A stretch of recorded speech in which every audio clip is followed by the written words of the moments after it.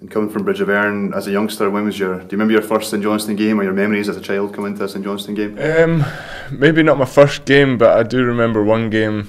I don't know why it sticks in my memory. I think it was against Celtic, and came up, and it was a midweek game at night, and the floodlights were on, but the fog was there, and I actually got called off. So me and my dad had already got a pie and a cup of tea or something, and sitting waiting.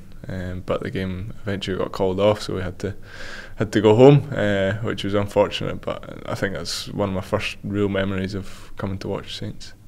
And from coming to watch St Johnstone, you must have always imagined yourself being on the pitch, being one of the players playing for the team. Yeah, coming along to the games, and obviously when I was growing up, I just wanted to play football all the time, and obviously wanted to play on the pitch. Watching some of your idols playing, it's where you want to be, and I've been lucky enough to do that. Did you have any favourite St Johnstone players growing up at all? George Boyle was one when I was younger, and also Nick Dazovic. He was certainly one that I looked at playing. Obviously, Alan Preston, watched him play. Probably have to say he was a good player. Never very good at golf, but he was a good player at the time. And the success you've had at St Johnstone, first of all, just talking about the European matches, you're influential in a lot of the goals, assisting both goals against Rosenborg. Yeah, I was just delighted to be here, and then just starting the game was just was great for me, and the boys were brilliant with me when I first came in. It was easy to settle in. I knew a couple of the boys already, which was great, and it really helped when I was playing. I think I was playing that game at right midfield, and it really helped me with Dave Mackay playing behind me, and he just played me through the game basically, and used his experience to help me through it, and it was just a great night over there, playing in such a big stadium, a big occasion, and the way the boys performed and the way the team performed was brilliant, and what a result it was. The first goal over there, just a set piece, and just put it into the area, and Big Fraz was always willing to get into the box, and luckily found himself in the right place at the right time, and he's finished it well. Down at his feet, I think it was. He's put it in the back of the net, and what a feeling that was, and the Saints fans were right behind us, I think, at that point, and it was what a feeling it was, and it was great to get that win over there. And then when we come here, we knew it was going to be difficult. They'd be chasing the game obviously, and they've got nothing to lose, and they got that goal early on, which was unfortunate, but the big guy finished it well, but then I think Stevie May, it was his first start. I think Stephen McLean got injured, or it was Miller, was it? Got injured and couldn't play, so Mazo got ahead, and what a night it was for him. He made his mark, and I just seen him run. He always made runs in behind, and I just seen him, so I flicked it over the top, but luckily the goalkeeper and defender made a wee hesitation, and Mazo pounced on it, and it was a great finish, and it was just a great night as well. I think Mazo probably had his best season at Saints there. He obviously started it with scoring against Rosenborg, and then finished it with winning the cup final with us, and it was such a great season overall. I mean, such a small club like ourselves, finishing in the top 6 is an achievement in itself, and to go on and win a cup was massive for us, and it was a great feeling.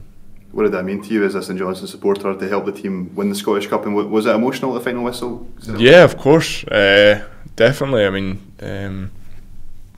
I just remember us going 2-0 up and thinking that's it, it's our day, and at the end of the whistle went, and straight away the boys just knew it, and it was just words can't really describe it. such a great feeling, looking up to the stands and seeing my family and everything there, and being able to get my daughter on the pitch.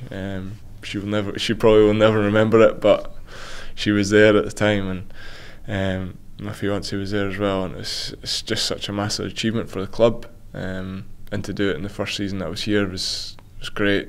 And I'll always think back to the 2 seasons I did get to the final and didn't play, and that straight away came into my head as soon as we won it. It's just that it was worth it in the end, and but it was such a massive team performance that we knew we could go and win it, and we believed it, and we did. And your relationship with Tommy Wright, what's that like? Because he's somebody that always talks highly of you and how he brought you in from Hibs, and he's kind of giving you confidence, giving you a consistency with playing lots of matches for him. Yeah, he's very open and honest with me. If I've not played well, he'll tell me. If I've played well, he'll tell me. So it's you don't get any surprises with him. But yeah, he's been great with me. He was great during the birth of my daughter. He's been understanding throughout 3.5 years, and one of the main reasons why I've chose to stay at Saints is down to him. The club's achieved a lot of success since you came to the club. Can the club keep that going into the future? Yeah, of course. I mean, again, we're looking at this season to finish in the top 6, and we've put ourselves in a good position, but it's up to us to close that out and finish in that top 6. But we've done well in the past, and we need to continue that. Look to get silverware as much as we can. Unfortunately, we won't win a cup this year, but we'll definitely be pushing for top 6 at the end of the season.